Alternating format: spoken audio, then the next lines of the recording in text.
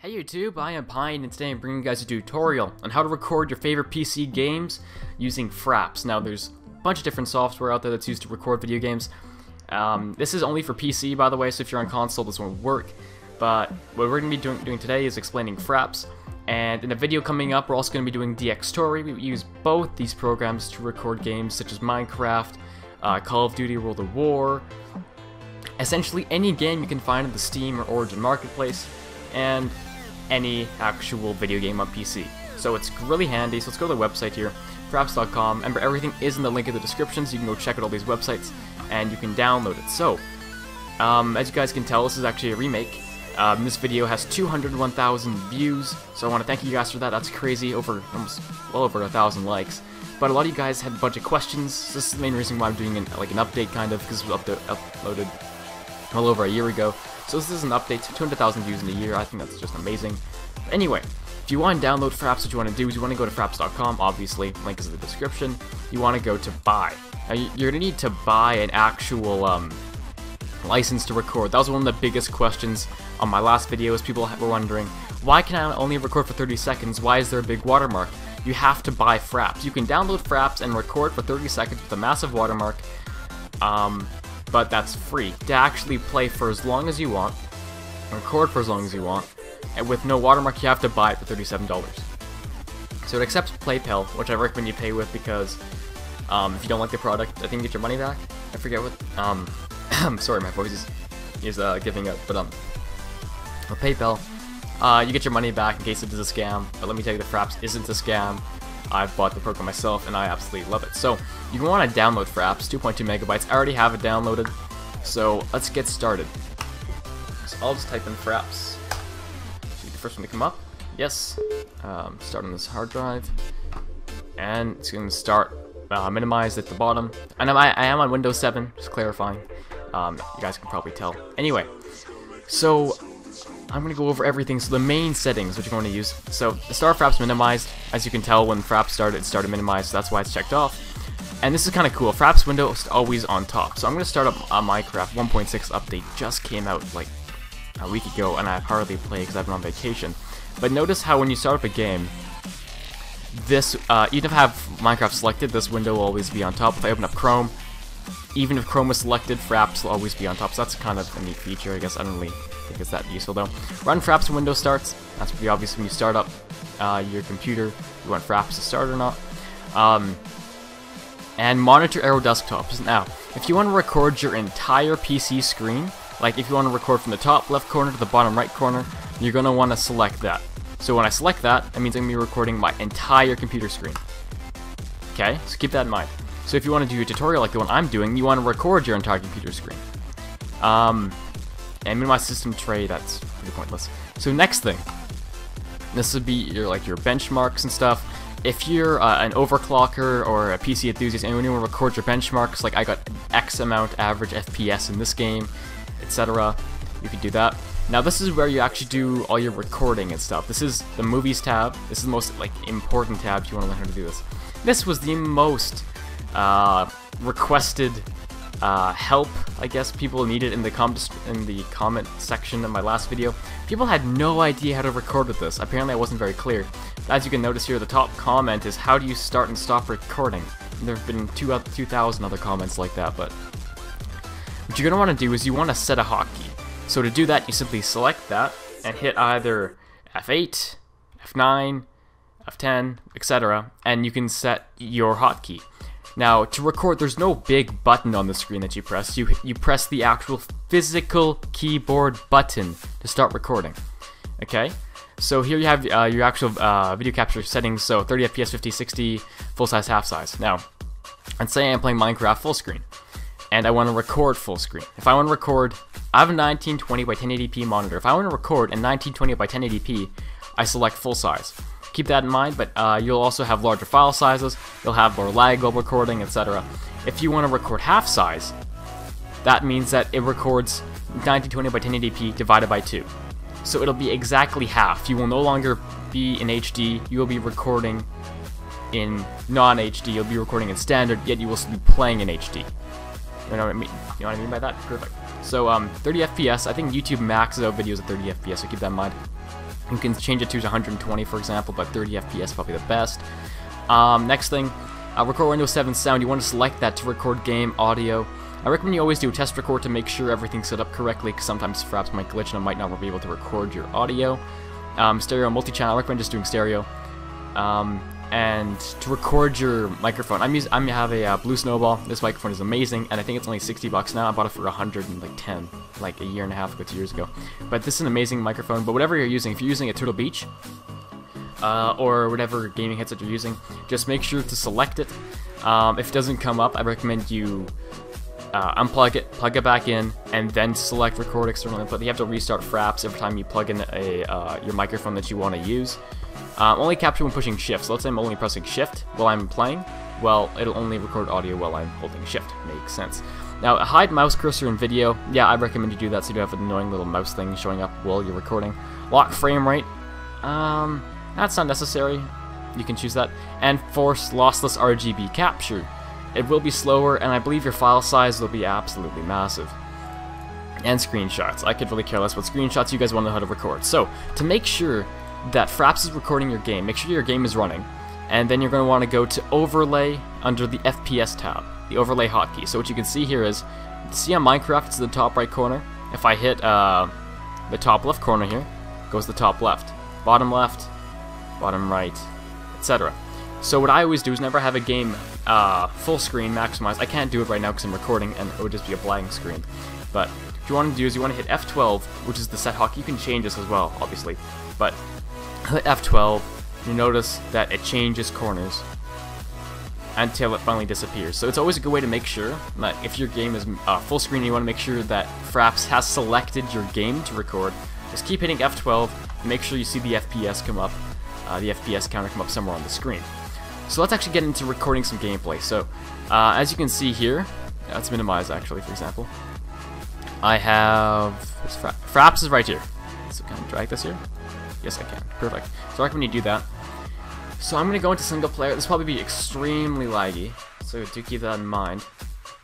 Shit. Yeah, like this program that I'm recording my screen right now isn't meant for recording games, so it might be really laggy. Fraps is meant to record games though, so let's start recording. So if I check Fraps, I set my capture hotkey to F9. So I'll be playing my game, and to make sure it's selected, so I see my FPS. So Fraps has selected this window to record. Let's hit F9, which is the button to record. So now, as you can see in the bottom right corner, the little Fraps icon has turned from yellow to red. Red meaning recording, yellow meaning not recording. So right now I'm recording my voice, etc. So now I'm going to stop recording. I'm going to break a block and stop. Okay, so I just recorded some gameplay. So you can check to see where you save it to just by clicking this, and you can save what drive, whatever I want to save to my Blu-ray. That doesn't make sense. If I can save to my local disk, etc. I saved to my to a different drive. I have 2 drives on my computer, so let's go to that drive. SSD gameplay. So I saved it here. So I'm gonna stop talking so you guys can hear. So now, as you can see in the bottom right corner, the little Fraps icon has turned from yellow to red. Red meaning. Now notice how I recorded half size. As you can see here, I selected half size to record. So let's go full size this time. So let's do another test. Make sure, yeah, this game is selected. Hit F9. I'm now recording. You may notice a bit more frame rate lag, because this is essentially recordception. I'm recording a recording. So I'm going to stop recording now. You notice that the Fraps icon on the bottom right has gone back to yellow. I'm going to go check my saves, and here's the full screen. I'm now recording. You may notice a bit more frame rate lag. So that is the full screen recording. So notice how the resolution changes. If you go full screen, you're going to have a lot better quality than if you go half size. And that's about it. You may notice a couple other things. So just some handy tips when recording with Fraps. If you record a lot with Fraps, if you record a video that's 12 minutes long, if it's over 3 minutes long, well, I guess, sorry, ignore that. If it's any video you record, it will be cut down into 3-minute segments. So you need an editor of some sort. I recommend Vegas Pro or whatever you want to use. Windows Movie Maker, whatever. There's dozens out there of different recording software, or sorry, editing software. So you're going to get a bunch of these little 3-minute clips, and what you have to do is you need to put them all together into one. So you need to mesh them together. So here's Vegas, for example. Now here are, hey guys, sorry about that, I got a phone call, pretty important. Anyway, so here I'm going to teach you guys how to actually sync your clips together. So like I was saying, when you record for more than 10 minutes, or for just a long time, you notice that all of your Fraps, or your Fraps video that you're recording, will be cut into a series of 3.5 minute segments. So in order to actually upload your full 10-minute video to YouTube, you're going to have to sync them all together, render them all together in some sort of editing program. So as you can see here, I've opened up Vegas Pro 10, a personal favorite editor that I've been using for the past 3-4 years. It's great.